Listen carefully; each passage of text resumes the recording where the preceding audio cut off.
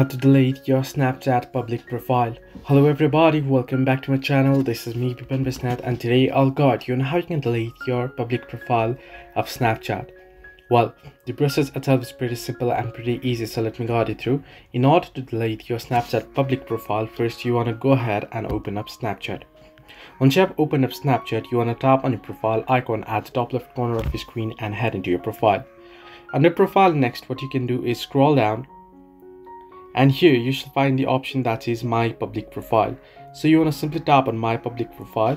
Once under my public profile, what you can do is you can tap on the settings option at the top right corner of your screen, and here if you scroll all the way down below, you'll find the option that says clear public profile. So you want to simply tap on it, and then you want to simply tap on clear again, and your public profile will be deleted.